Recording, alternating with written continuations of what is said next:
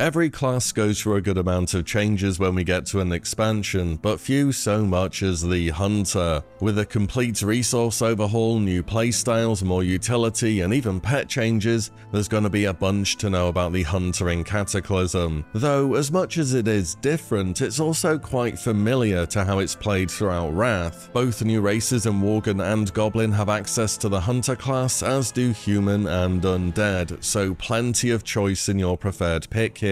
But we've got a bunch to get through, so let's get stuck in and take a look at Hunter changes in Cataclysm Classic. But first, a quick word from today's sponsor, Boot.dev. Boot.dev is a platform dedicated to teaching back-end web development from start to finish in the Python and Go programming languages. It keeps things interesting and fresh by treating this a learning experience like an RPG where you're in charge of the pace that the action happens. It has achievements, leaderboards, daily goals, and much more. And above all, Boot.dev wants you to get hands-on writing and understanding your own code, as it's just such an effective way to learn the content. Of course, taking on all this new information and understanding principles can be daunting at first, but Boot has an AI tool to help you understand what you're learning rather than just handing you the answers if you are stuck, as well as a Discord community to share issues and progress. Boot.dev believes that getting a solid understanding of the fundamentals and taking your time is key in this field of work, and if it proves to be something for you, it's well paid with experience and often has remote working opportunities too, so why not give them a go? You can click the link in the description box and use my code WillE to get 25% off your first payment for Boot.dev. That's 25% your first month or your first year, depending on the subscription that you choose. Many thanks to Boot.dev for the sponsor today.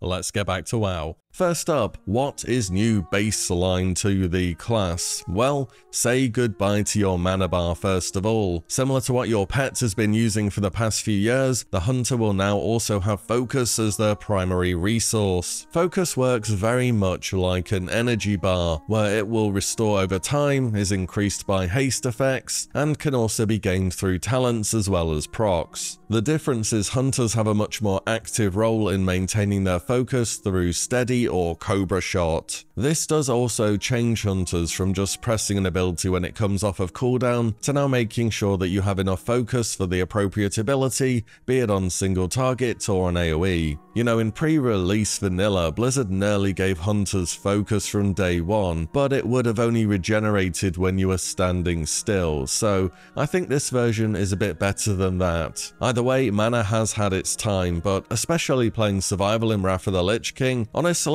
most of the time you didn't really notice it was there anyway. Another change is that Hunters will no longer use ammo either, so +1 bag space for the Hunters. Pet happiness is also gone from the game, so your pet is always going to be doing the same damage. All effects that used to modify pet happiness will now just restore health. Something new, which you'll be happy to hear about, is that auto shots will now fire off whilst moving, so you don't have to do that thing where you pause for a moment anymore. I bet it's going to take Hunter mains a little while to adjust to this one. In fact, Hunter as a whole is going to be an incredibly mobile DPS this expansion, which is another way of saying you get to deal with lots of ranged mechanics, so do be aware of that too. Not everything has gone though. Minimum attack range for ranged weapons is still in the game, and melee players will be delighted to know that Hunters will still want to roll on melee weapons as stat sticks. Both of these things ended up changing in Mists of Pandaria, but we're not quite there yet. Hunter pets get more options too. The aggressive stance is gone and has been replaced by assist, which just makes your pet hit what you are hitting. Also, the stay command is gone and has been replaced by move too, so you can pre-position your pet if needs be. You also get a bunch of new pets in Cataclysm, from foxes, beetles, monkeys, mastiffs, to exotic pets such as the Shale Spider. And these pets have so many new abilities too. Most of them are just focus dumps which fit thematically with their pet type, but Hunters are also like a toolbox of different raid-wide buffs or debuffs. Chances are, if your raid is missing something, there is a Hunter pet that will be able to do it. Your pet talent trees are still in the game too, and are relatively unchanged from Wrath, but I'll talk more about that when we get onto talents. Over in the Beast Mastery tree, Kill Command has been reworked. Now it's kind of similar to how it was in TBC again, where it's an instant attack with a short cooldown. and it's going to be the most important focus dump for BM hunters nowadays. Call stabled pet has been changed up too. Now you can call a variety of 5 different pets instead of having to wait 5 minutes between each time you wanted to swap a pet out. This is kind of a big deal in PvP. Mend Pet now restores 25% of your pet's max health instead of a flat amount, and Feed Pet restores 50% health and is only usable out of combat. A new ability in the BM tree, which I kind of completely forgot about until doing the video, is called Widow Venom, which is just a 25% healing debuff, or in other words, your standard mortal strike affecting Cataclysm. Guessing this is more of a PvP thing since Aim Shot no longer has a mortal strike effect. You also get Aspect of the Fox.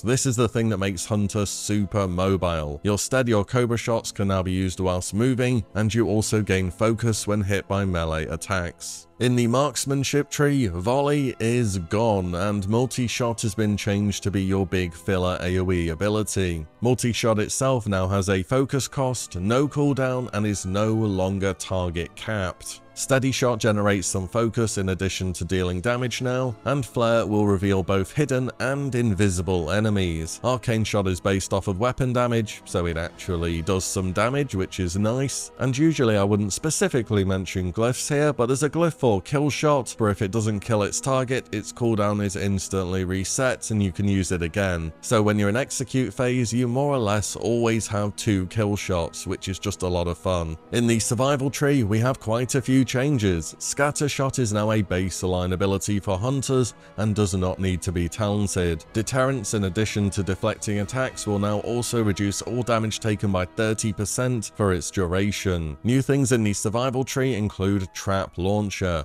Activate to fire your next trap from range. You can use it on any trap, but it does cost a bit of focus to use. Cobra Shot is an ability I've mentioned once or twice now, and it's an alternative to Steady Shot, which deals nature damage and extends the duration of Serpent Sting. This is your go-to filler spell as Beast Mastery or Survival. Camouflage is a new and rather strange ability. 1 minute cooldown lasts 1 minute, activate to become untargetable by ranged attacks, and also be stealthed when stationary. You can also drop traps during camo, but damage will remove the effect. Next up, we're going to check out some of the new talents and builds related to PvE. Here I'll be going over Beast Mastery and Survival, and we'll get on to Marksmanship a little bit later. When you choose the BM tree, you get Intimidation, which works the same way that it basically always has. Your pet gets a stun and generates some threat. You'll also get Animal Handler for 30% bonus attack power, and your mastery increases the damage done by your pets. The talent tree for BM has been given a pretty severe shake-up in terms of which talents are where and what they do, and for good reason, because BM in Wrath of the Lich King was at best really just a leveling spec. New is Focus Fire. This consumes up to 5 stacks of your pet frenzy for 3% haste per stack, so you're capping out at 15% haste, and you should be able to maintain this all the time. Cobra Strikes has been changed to a flat 15% proc chance when you use Arcane Shot, and will make your pet's next 2 special attacks crit. Fervor is a new instant cooldown which restores a bunch of focus, and Killing Streak makes it so when Kill Command crits twice in a row, the next one does more damage and costs less focus. Bestial Wrath has been toned down. It used to deal 50% bonus damage, but now it's 20% in Kata. Then again, we do have a pet mastery now to offset this big nerf. The Beast Within also reduces the focus cost of abilities by 50% whilst Bestial Wrath is active, making it into a much better cooldown. BM also, of course, brings that 3% damage buff to your raid from Ferocious Inspiration, which otherwise still only Ret or Arcane can do, so this can be pretty nice to have. Invigoration gets a big buff. When your pet crits, you instantly get 6 focus. And finally, Beast Mastery allows you to tame certain exotic pets with unique abilities and increases the number of pet talent points you have by 4. Your choice of pet in Kata comes down to what the raid needs in terms of buffs or debuffs that may be missing. If nothing's missing, then more or less any pets with the Ferocity talent tree will do just fine. So expect to see a bit more variety in pets used during Cata. Also, exotic pets have 2 unique abilities instead of the one that other pets will do. For example, Chimera have a Frost Breath attack as a ranged focus spender, as well as Frost Storm Breath, which is an AoE channeled attack. In terms of your ferocity pet talents, it's pretty similar to Wrath. What we're looking at picking up here is Culling the Herd, so you and your pet have a 3% damage buff, Rabid as a self buff for your pet, and of course Call of the Wild. This is a 10% attack power buff that should be macroed together with other big cooldowns. Wild Hunt has also been reworked from bonus stats to your pet now spends more focus on attacks, but they do way more damage. However, realistically, only BM will be able to get this due to their extra talent points. BM uses glyphs such as Arcane Shot, Kill Command, and Kill Shot. But the vast majority of the time, it won't be BM that you are seeing in PvE. It's gonna be survival. It's kinda looking like a run back from Wrath of the Lich King here, where the go-to spec of the expansion was survival from day 1 right to the very end. Either way, in the last few patches of Cata, survival got a few very good buffs in a row, leaving it in a very strong place. When you pick the survival talent tree, you gain the iconic explosive shot. Still works the way it always has, but it now costs 50 focus. Bit of a side note, spell ranks are gone in Cata by the way, so you won't be doing any 4-3-4 macroing anymore if you did that in Wrath, and will have to properly space out your explosive shot casts when lock and load is active. You gain 10% bonus agility to a survival, and your mastery increases all magical damage you deal. In your talent tree, a very important pickup is improved Serpent Sting. This is going to make Serpent Sting start to deal some real good damage. Lock and Load and TNT now provide different ways to proc 2 free casts of explosive shot, the former from frost traps, the latter from fire damage or Black Arrow. Toxicology is new and increases the periodic crit damage of Serpent Sting and Black Arrow by 100%, and Noxious Stings increases damage against targets with Serpent Sting active by 10%. Hunting Party is changed to be an aura-wide attack power buff if your raid doesn't already have that. Towards the bottom of the tree is Serpent Spread. Targets hit by multi-shot are now afflicted by 6 seconds of Serpent Sting. This scales super well with the instant damage from improved Serpent Sting, and along with Explosive Trap, keeps Hunter doing some great AoE damage. And finally is Black Arrow, which is simply a damage over time effect. And you're probably wondering this as well if you've played Hunter in Wrath, and yes, you will be casting Black Arrow on single target. Glyph of Explosive Trap is gone too, as all periodic effects can crit by default in Cata, and they buffed Black Arrow to deal way more damage and tick more often as well in later patches of the expansion, so it should be your go-to single target ability instead of having to worry about finding angles to launch Explosive Trap. Survival uses glyphs such as Explosive Shot, Kill Shot, and Arcane Shot or Serpent Sting depending on the tier. So how are we expecting the Hunter to perform overall in PvE then? Well, you might have noticed I just straight up didn't cover marksmanship in the PvE section, and unfortunately that has happened for a reason. If you go and look back at Fireland's Rag 25 Heroic World First, Paragon were playing marksmanship back then during this fight, so there must have been a time when it was the go-to Hunter spec for the expansion, but everything I can find these days points to marksmanship being sent into the Shadow Realm in terms of PvE viability. It's a spec that doesn't bring much in the way of buffs or debuffs that another class or Hunter spec can't, and most of all, it just doesn't put up enough damage. This may very well be a repeat of the Wrath of the Lich King Marksman Hunter, but we don't have the light at the end of the tunnel that maybe it would have scaled with Armor Pen, and even then in Wrath, Marksman got destroyed by survival when more than one target existed. But marksmanship is not looking as though it's going to be a viable pick for PvE in Cataclysm at this point in time. It's expected that BM will be playable to a certain degree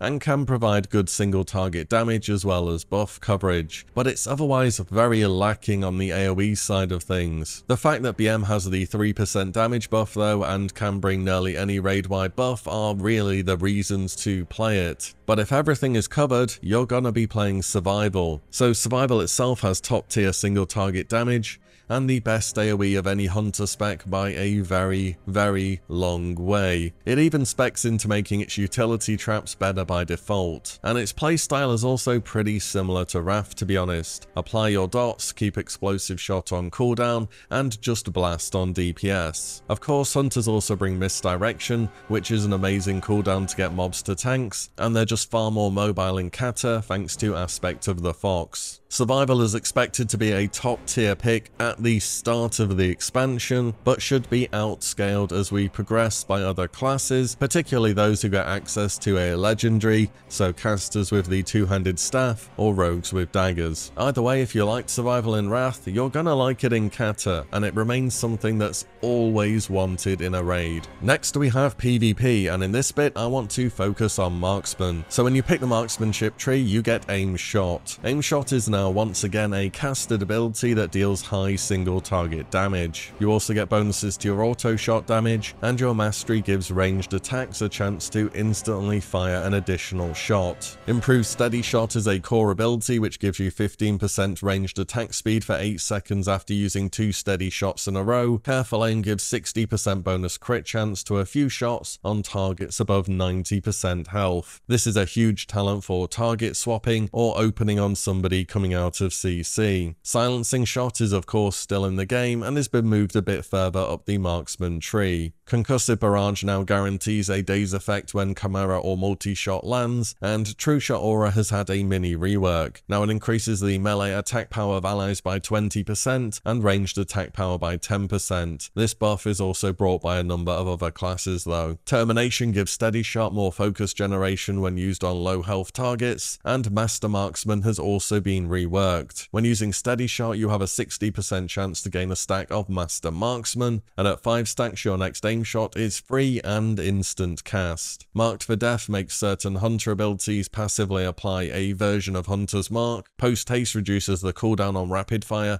and gives 30% movement speed after using Disengage for a short period. Finally, we have Chimera Shot, which now in Cata refreshes Serpent Sting and gives you a minor heal. Marksman will use glyphs such as Arcane Shot, Steady Shot, and Rapid Fire. In PvP, you will also be using a different pet, and most of the time you're gonna be seeing the Monkey. It's a cunning pet, and in the talent tree, the big selling points are Bullheaded, which is a PvP trinket for your pet, Roar of Recovery to regenerate some of the hunter's focus, and Roar of Sacrifice, which makes the target immune to crits on a 1-minute cooldown, but transfers 20% of damage taken to the hunter's pet. The reason you take Monkey often is for Bad Mana, which is their unique ability. This is essentially blind, but it lasts 4 seconds on a 1-minute cooldown. This is very good for setting up CC chains. I'm pretty sure there was a bug where you could chain call stabled pets with 5 monkeys and use Bad Mana 5 times in a row, which had no diminishing returns for a 20-second CC. I'm guessing this got changed at some point, but anyway, monkeys are going to be great for PvP. Next up we have our tier set, starting with tier 11 from Bastion of Twilight, Throne of the Four Winds, and Blackwing Descent. This set has always kind of looked like a weird Murloc to me. I think it's the helm that does it. Maybe that's what Blizzard were going for though. Either way, the 2 set increases crit chance of Serpent Sting by 5%, which Survival definitely benefits the most from, and the 4 set reduces the cast time of Steady or Cobra Shot by 0.2 seconds. Overall, just a bunch more focus generation and damage from this tier. Not the most exciting bonuses, but very functional. Tier 12 is the Flamewalker's battle gear from the Firelands. I like what they did with this tier set, it's very fitting for the raid, and the helm makes you look like one of the bosses, Shanox, who is found in the Firelands. The 2 set makes it so Steady or Cobra Shot have a 10% chance to trigger a Flaming Arrow for 80% weapon damage as fire. Again, sounds great for Survival because they do bonus magic damage. And the 4 set gives your auto shots a 10% chance to make your next shot or kill command free. Pretty huge 4 set bonus here. This will be saving you a ton of focus over the course of a fight, particularly when you have cooldowns running. Finally, from Dragon Soul is tier 13, the Wormstalker's battle gear. The set bonuses are kind of insane though, which is very typical for Dragon Soul tier. The 2 set straight up doubles the focus gain from Steady or Cobra Shot, and the 4 set gives Arcane Shot a chance to grant 30% bonus haste for 15 seconds. That is another heroism effect on your tier, which is pretty amazing. For what it's worth, all hunter specs do use Arcane Shot as a focus dump, but it might be kind of annoying to get this to proc when you want it to. However, I checked it out and Wowhead says it has a 105-second internal cooldown and a 40% proc chance. So this will just be one to track with weak auras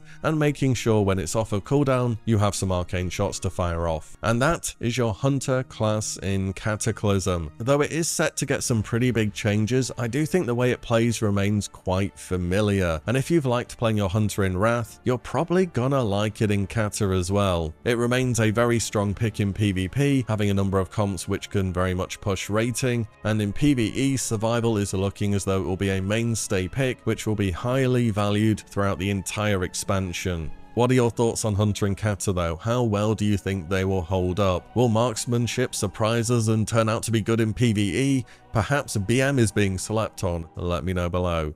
And finally, thank you all so much for watching and listening in, and I'll see you all on the next one very soon.